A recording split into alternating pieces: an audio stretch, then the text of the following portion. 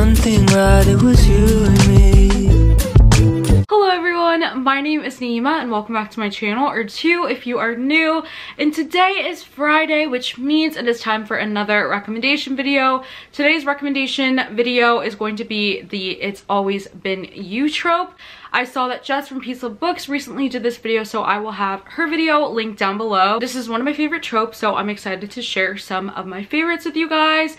And without further ado, let's get right into this video. So the first book that I am recommending is Long Shot by Kennedy Ryan. I absolutely adore this book. This book follows August and Iris. August is in college and he is a really well-known basketball player for his team. He's very good. And he's planning on going to the NBA after graduation. Starts off with August going into his last game. It's the night before, and he decides to go out to eat at a restaurant, and there he sees Iris. Iris is sitting at the bar, screaming at the television, watching a football game, and he is instantly kind of captured by her. He wants to get to know her and talk to her, so he decides to sit down. They have a really good conversation. They talk for hours and hours and hours, and he's obviously like feeling some type of way about her. So when he goes in for the kiss at the end of the night, she's like, "What are you doing? I have a boyfriend, please stop." And he's kind of just like shocked and confused, and he just accepts that. He's like, "Okay, you have a boyfriend, it's time to move on." So basically the next day at the game, August sees Iris there, and her boyfriend is his arch nemesis, and they hate each other. They really dislike each other. So basically that's like the set for the story. Her boyfriend is going to play in the NBA as well, and then so is August. This book is definitely a case of right person, wrong time. Throughout the book you see them meet up again. There are some crazy things in here and trigger warnings. There are trigger warnings for domestic abuse, but their chemistry is just so electric and so amazing. I just love this book, and if you like right person, wrong time and keep meeting up and it's never the right time, then you need to read this book. It's so amazing. I love it, and I think you will too. So the next book that I'm going to recommend for this trope is Cruel Prince by Jade, and I absolutely love this book. It is so good. So I love this whole entire series. I own the last book in the series only, so I need to get the other books, but this series is so amazing and so much fun. This is a new adult and bully romance. It takes place in high school and then also college. So basically this book follows Jace and Dylan. Dylan is our heroine and Jace is our hero. Dylan and Jace are best friends since childhood. They've grown up together, they love each other, and they're just best friends. They are able to connect on a level that many people their age can't really connect on. Both have shared traumas and shared loss, so it's really great. Their friendship is amazing. And then in a blink of an eye, one day Dylan, the heroine, is gone, and a few years later, 4 years later to be exact, she comes back to town, and not everything is how she left it.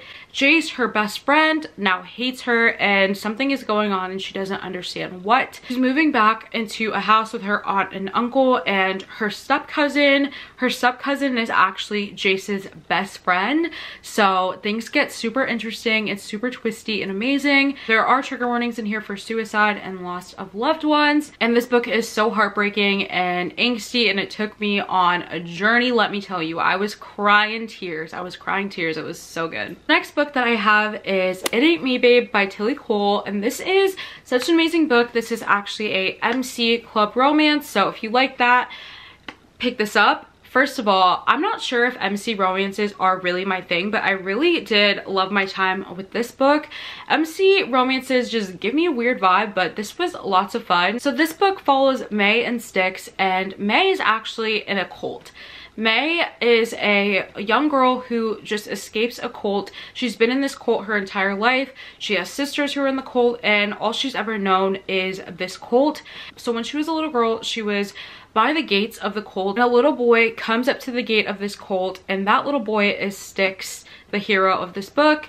Styx is actually the leader of this MC club. When he was younger and met May, his dad was, and they were out in the woods doing some type of businessy thing. And so only Styx saw May, and only May saw Styx. Styx obviously sees this little girl in a white dress, and he's like, "Am I dreaming? Is this real?" They kind of talk for a minute, and then they go about their business, whatever. And they have always stayed on each other's minds because it's just so bizarre. There's this girl in the middle of the woods in a white dress. She's behind a gate, so that's just always been something that stuck with him. He tried to tell his dad about it, but his dad's like, what are you, like, let's go, like, stop messing around.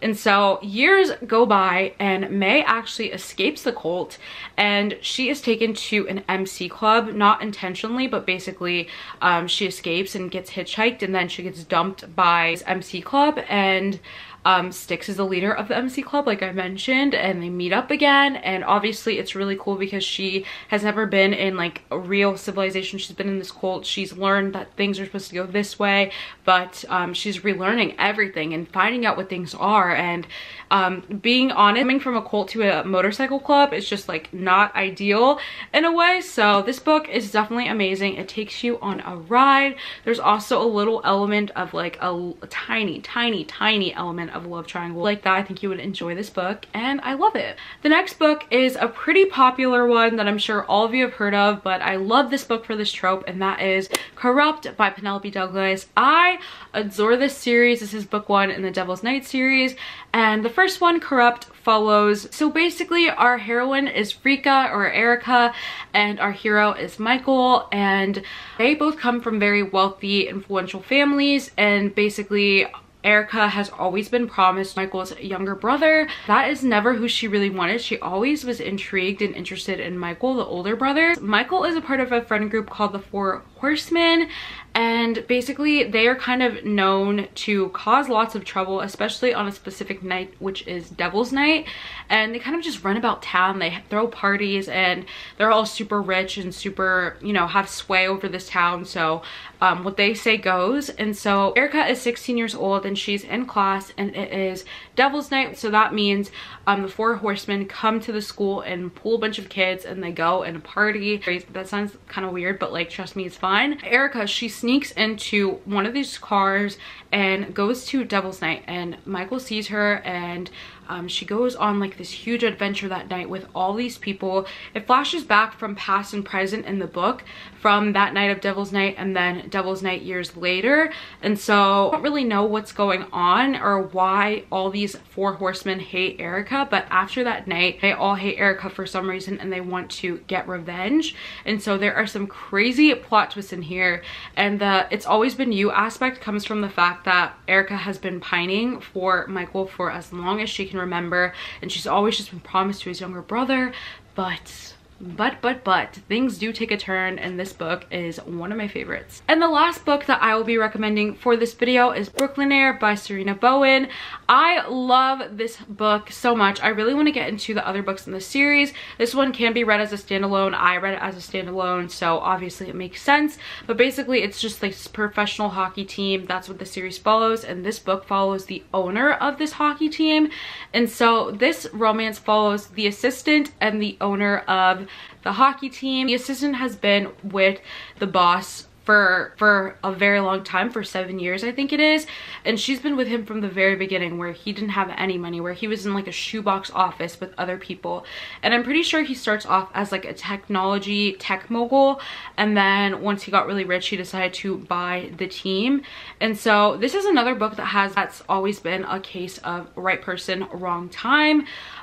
She kind of has this resentment towards him, but they're also really good friends, and they've been in each other's lives, and they help each other whenever they are in need. She kind of holds this resentment over him because she was once his assistant, and then next thing you know he sticks her in like an office job somewhere like across town, and she just isn't very happy with that, because she's like, what did I do wrong? I thought we were friends. But you know, they still continue to work together, and yeah, like I said, this is another case of right person, wrong time. There's always been something in the way when they were super close to hitting that point of like no return, where they realize that they love each other, but things just keep popping up in their way. So this one was really fun. Obviously they've been in each other's lives for a very long time. Their friendship is off the hook. Like, they have just been there for each other in ways that other people couldn't, and it's such an amazing book. I love this one. It follows a boss assistant type of relationship, and then also you have this billionaire, and it's just so fun. I love this book, and I think you will too if you like this trope, and also a little bit of a sports romance thrown in there, just a tiny bit. That is the last book that I'll be recommending for It's Always Been You. I love this trope, like I said. If you have any other tropes that you would like me to make recommendation videos on, let me know down below. I'd be happy to make them for you guys. And that is all. I hope you enjoyed this video. If you did, don't forget to leave a big like and a comment down below, and then also subscribe and turn on post notifications. It truly helps to support me and my channel. And for now, that is all, and I will see you guys on Tuesday with another video. Bye. If I got one thing right, it was you and me.